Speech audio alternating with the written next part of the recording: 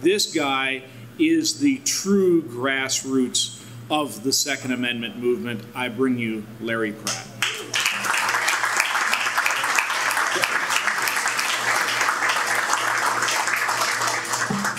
And a good evening to you. I am so glad that Paul has invited me to be here with you. I'm delighted to see how many of you there are.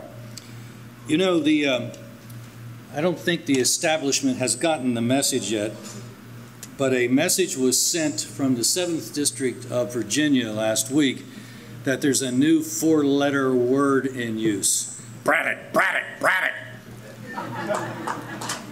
They are still stunned that somebody like Eric Cantor could go down.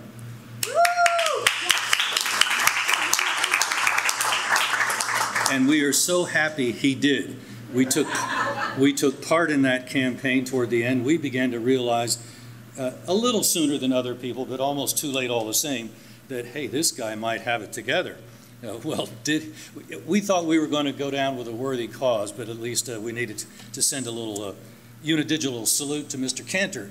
Little did we realize this guy was going to go across the finish line. And he hopefully has given new energy to other people similarly engaged either against a rhino in a primary or some other form of socialist in the general election. The ruling class really has trouble accepting new information. I give you Exhibit A, Shotgun Joe. The vice president, who has all this advice for the ladies as to which is the preferred gun for them, not one of those nasty AR-15s, but a shotgun, of course. And within days, at least one wag had a video together that showed one woman after another falling flat on her back, shotgun flying out of her hands, obviously having not been instructed as to what to expect. And then the last frame was a lady at a range, controlled fire, boom, boom, boom, with an AR-15. I know somebody that knows the vice president personally. He made that information available to him. This person is a Second Amendment expert, a firearms expert, bar none. And it was like water on a duck's back. Liberals live in a fact-free environment.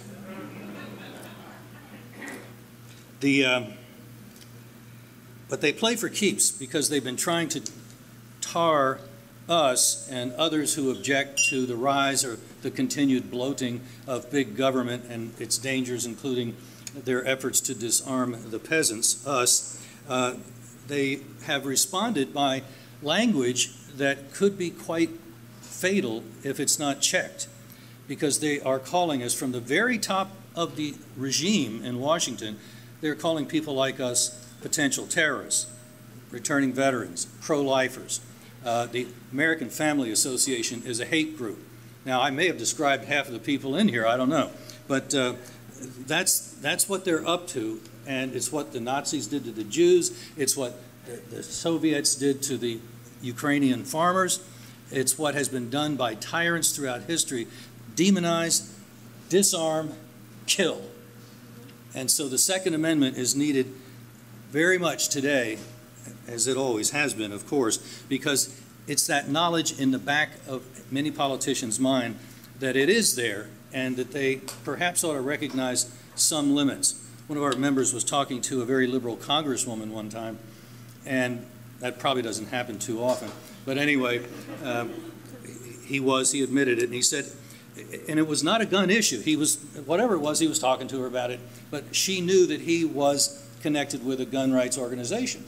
And out of the middle of nowhere, she said, I bet you want to shoot me, don't you? Well, lady, that's what the Second Amendment is all about. That's what it is all about. So keep that in your mind as you write your tyrannous laws, because it just might come into play one of these days. That's what it is there for. We've seen a lot of shortcomings in this leadership, but one of the reasons we're happy that Eric Cantor is Kaputsky is that he was one of those very instrumental in a surprise, like an ambush on the floor of the House. A handful of rhino Republicans joined the Democrats in voting some more money so that the states could turn more names of people into the federal computers for more people not to be able to get guns. Really cool, Eric Cantor. Thanks a million. Actually, thanks 10 million. Then we have seen what the president meant by using his pen and his phone. That's what Operation Choke Point is all about.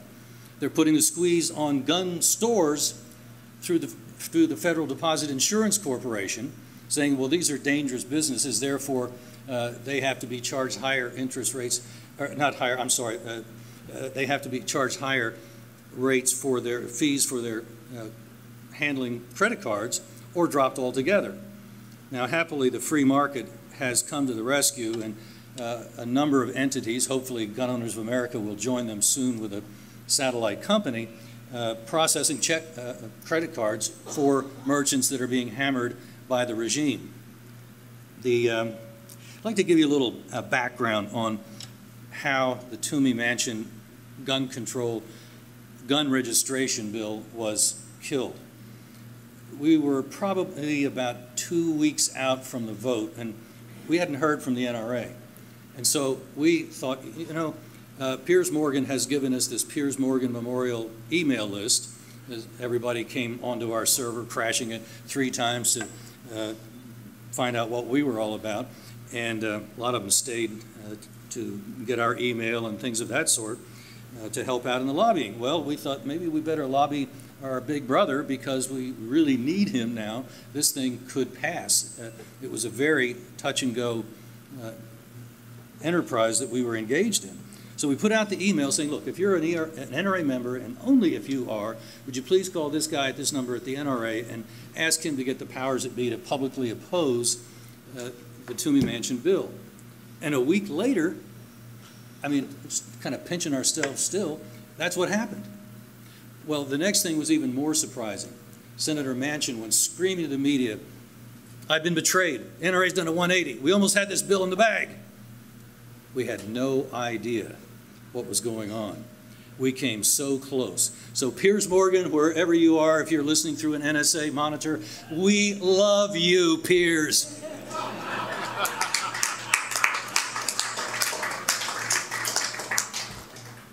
One of the things that Cantor did to get our ire, and we're still not sure we're out of the woods with this weasel, is that he's been pushing amnesty. And if he does that, it's the end of the Republican Party, but much more important, it's the end of our republic. Because, look, I speak Spanish, I'm in an Hispanic church, and I know what I'm talking about. These are 85% Democrats, and when you vote Democrat, you vote for gun control. And Cantor seems to think immigration is going to win their hearts and minds. Well, I got news for you, Eric Cantor. That's not going to happen. Not in the near run. It's going to take a lot of work through churches and other entities where these folks are worked one-on-one. And the idea that you pass some bill to give them a vote, they're going to say thanks, but no thanks. It's just that simple. So for us, this bill was a grave existential threat to the Second Amendment, because 10, 15 years after Cantor's fantasy is materialized, we're toast. Politically, we're finished.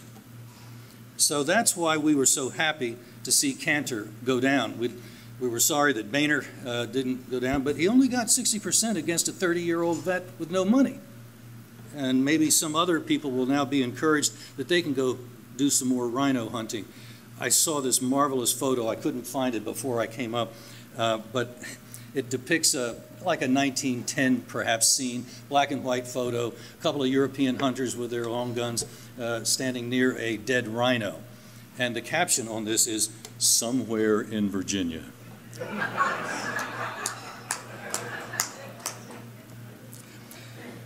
One of the things that's got me encouraged is the opportunity that we've had to work with Senator Cruz and Senator Lee. Probably it was around the beginning of August, there was a meeting in Senator Lee's office with a number of groups, number of people like yours truly that headed up groups that had already opposed Obamacare, or as I prefer to call it, zero care. We were opposing it because it was going to shovel names of people that had never been adjudicated in a court of law with any due process onto a federal list, and then they lose their right to keep and bear arms. And so we had been a long and vocal opponent of zero care, and we were there with other similarly situated conservative groups. At the meeting also was Senator Cruz. And the thing that I had almost never heard from another politician was, look, I don't know whether we're going to win or lose this fight, but we have got to fight. Wow. That's what I had been waiting for a long time, to hear somebody say he's in it for the long haul. He may lose some battles, but he's in it to win the war. And that was very encouraging, because watching this guy is to watch somebody who's really smart and really handles himself well. I think we've got a leader that we've been looking for.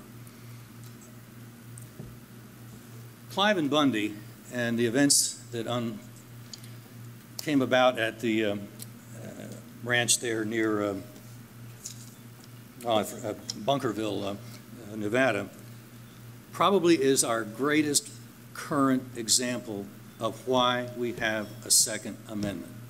Federal government has been doing things with land that it has no constitutional authority to do for years and years. And finally, somebody stood up to him and said, I'm not going to be pushed around anymore. And to my pleasant surprise and amazement, a lot of other Americans agreed. And they went out there at the drop of a hat to defend this man. I was called by Stuart Rhodes, who heads up Oath Keepers, to attend a news conference that was going to be held in the ranch, at the ranch, the Monday after the feds ended up folding on Saturday. So I was on my way, almost on my way to the airport, and I got a call from Stuart and said, well, they've gone. And they fled because they couldn't quite believe that the American people would stand up to them. And one of the things that I learned that was kind of frightening, when the cowboys and I think some cowgirls were riding toward the corral to set the cattle free, they had guns aimed at them, not at the ready, at them. And they were convinced that some of them were going to get shot. So at the last minute, the feckless sheriff department finally came together with all the publicity that was emanating via the internet, and we were able to watch this unfold real time. And the deputy went up to one of the BLM boys and said, do you want to be known as the folks that gunned down unarmed men and women? And apparently it was a good question, because the guy had no answer, and they did stand down. And so it really tells you the importance of a sheriff's department. The sheriff was late to the game, but finally when he realized that I better look like a sheriff, he sent his deputy out there, and it worked. The supremacy of the sheriff is a doctrine that operates in almost every state of our country.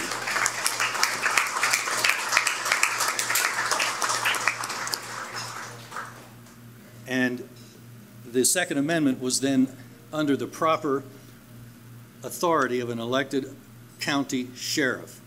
And I think that was the way the episode should have ended, and the way it did end. And memo to Washington, it can happen again. In fact, it was on the verge of happening again. If you might have seen, although not in the pages of any of the major media, that on the Red River, the boundary between Oklahoma and Texas, all private land, always has been private land. They were talking about grabbing some land because of this, that, or the other furbished law course or whatever, you know, some non-existent vegetation. And the militia in both states said, we'll see you there. And they didn't even have to deploy. The feds got the message. This is not the time to be messing around with the American people. We've had it, Eric Cantor knows it, and others are going to know it too.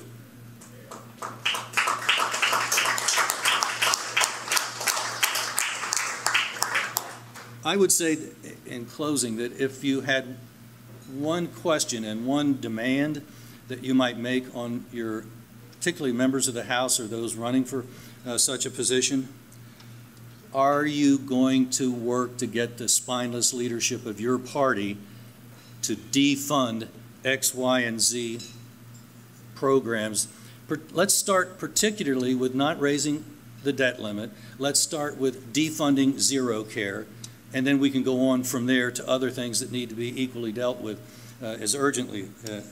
Then I think if we inject that into these campaigns, they will realize that what happened to Eric Cantor was not a fluke.